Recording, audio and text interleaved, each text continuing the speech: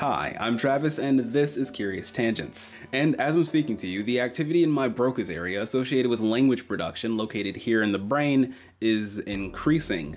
Similarly, the activity in your Wernicke area associated with language comprehension is also increasing. What's more interesting than that though is if I could take a brain scan of everyone listening to this right now, you would all have similar brain waves. This is because of a property called neural entrainment. It's one of the reasons why when a group of people are at a concert listening to the same music or listening to a speech, they tend to move homogeneously. And it's also just one of the many ways that language shapes how you think. In my last video, we talked about the Paraha of the Amazon, who have at max 11 sounds in their language. There are a lot of cool things about this language, but one of the most relative to this question is that they're anumeric, meaning there are no words for numbers. Now, humans and many other animals can intuitively differentiate objects until there's about 5 of them. Past 5, you're going to need a way to number things exactly. To us English speakers, that's just 6, 7, 8.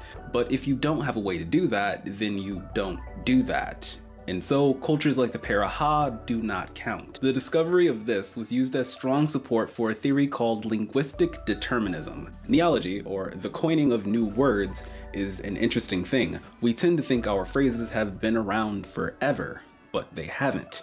In fact, prior to 1975, there was no word for sexual harassment.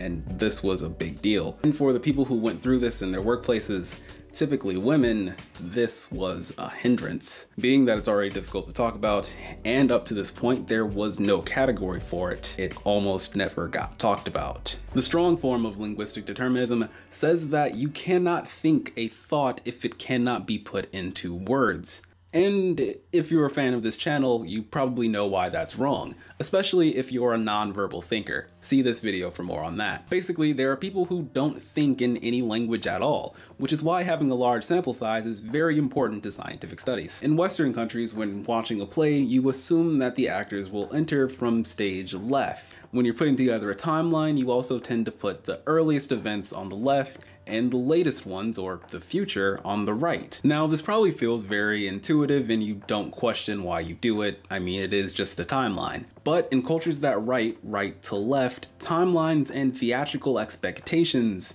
move right to left. Schizophrenia is a mental disorder that affects about 1% of the population.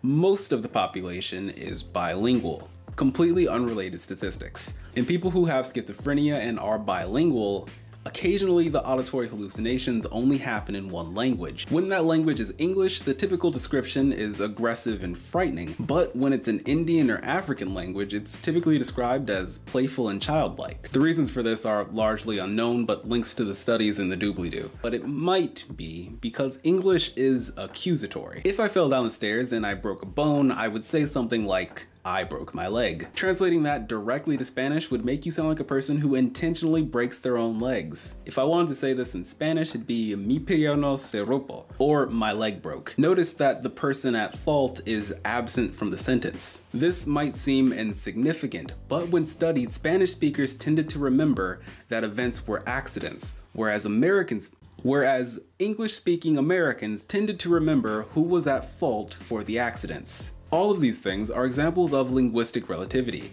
the other half of the Whorf hypothesis, or the idea that language plays a part in shaping your worldview and your culture.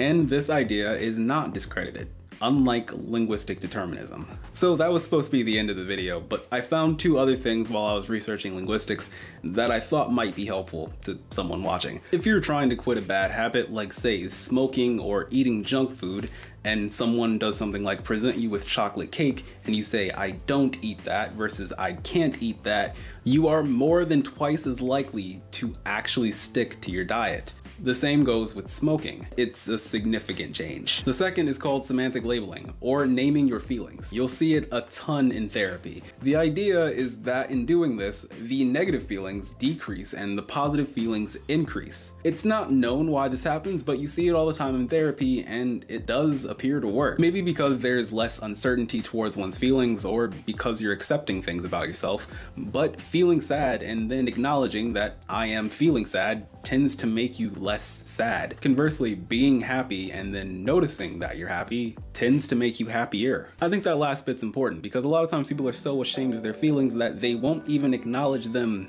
to themselves. So if my last two videos were your introduction to this channel, I am not a life hack YouTuber, nor am I a linguistics YouTuber. I usually just pick a topic every week, find all of the interesting parts in it, and then make videos about that. And if you like stuff like that, consider subscribing and liking the video. And thank you for watching.